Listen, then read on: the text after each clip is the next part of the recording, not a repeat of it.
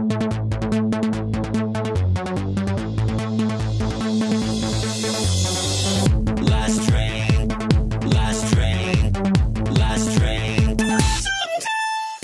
right, welcome to episode number 5 from chapter 14. And in this episode, we're going to cover what are some of the autosomal disorders that humans have. All right, so these are basically genetic diseases where the genes are found on the autosomes. And if you remember, autosomes are the first 22 chromosomes, so they're given numbers. Chromosome 1, chromosome 2, chromosome 3, etc., etc. Those are your autosomes. They're the non-sex chromosomes. Remember, sex chromosomes get letters, the X and the Y. All right, so let's look at this little table here.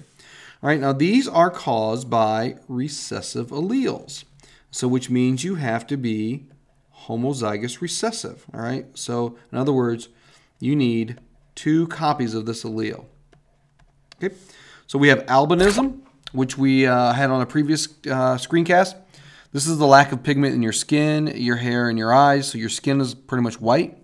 Your hair is white, but your eyes look pink because the blood vessels are showing through there. Okay, cystic fibrosis. We're going to cover this one on the next slide. But basically, you have an excess of mucus in the lungs, your digestive tract, which includes your liver, and you typically are very prone to infections and ammonia. Let me try this again. Pneumonia typically ends the life of these individuals. However, there's been some unbelievable advances in medicine over the last couple of decades, and these people used to have a hard time living to be 20. Now they live in their 40s. So medicine has effectively doubled the lifespan of somebody with cystic fibrosis. Okay, this one is pronounced galactosemia. This is an accumulation of galactose, which is a type of sugar. And what this can lead to is eye and liver damage and some mental retardation because it's going to affect your brain chemistry. PKU, which we talked about on the last series, accumulation of phenylalanine in your tissue. Your pigment is not normal in your skin, but the worst part is the mental retardation again. If you keep phenylalanine out of your diet, then these people come out to be absolutely positively normal. All right. Tay-Sachs disease, a very rare allele, which will lead to lipid accumulation in the brain cells. This will really impact how the brain functions, and typically there's death in early childhood, around 5, 6, 7 years old. So very, very sad genetic disease. Okay, these individuals down here with the dominant alleles, remember, you can either be homozygous dominant or get this, or much more common, they're just heterozygous. So you only need 1 copy. Okay, on the previous screencast, I talked about the television show on TLC called Little People, Big World. This is the type of dwarfism that they have. Huntington's disease is another rare, but you will also find this. Really, it's uncommon, but it's kind of one of the more ones that you see.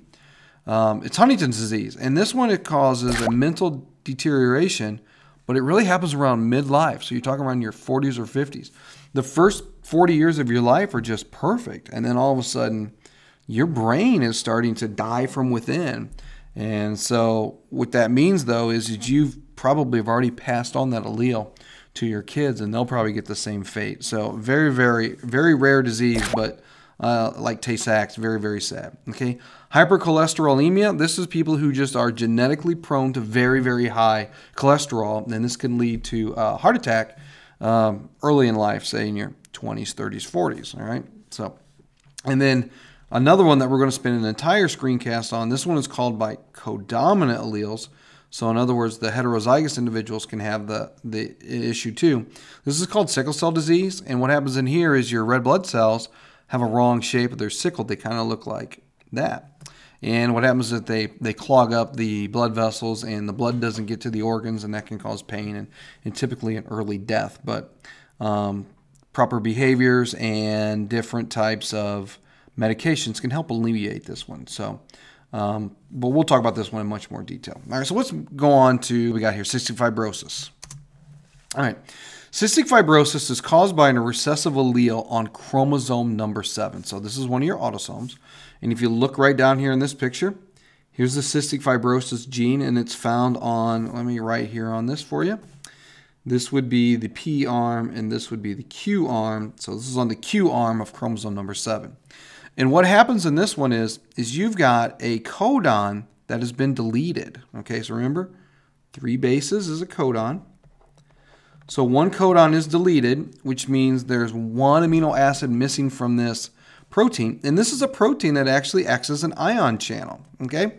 So this ion channel cannot move ions in and out. And what this leads to is that you have a lot of very thick mucus that's going to plug up your ducts. So any tube that's used for breathing, any tube that's used for digestion, they're going to be plugged up with this very, very thick mucus, okay?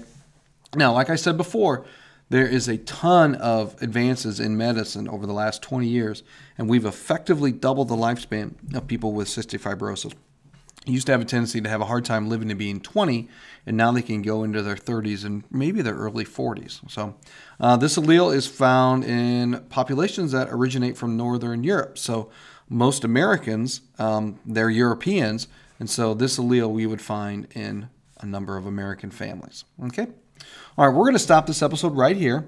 Our next episode is on sickle cell disease, and that's going to be a little bit more common in individuals of African descent. So until our next episode, we'll catch you on the flip side.